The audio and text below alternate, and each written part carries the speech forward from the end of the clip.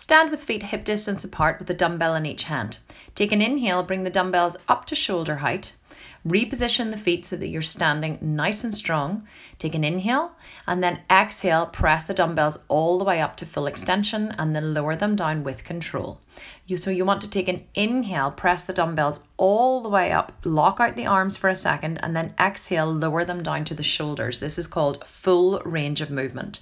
Make sure that you don't push your back into the exercise. This is all coming from the front of the shoulder and the delt. The back stays nice and straight the whole way through the exercise and the feet stay planted firmly on the floor.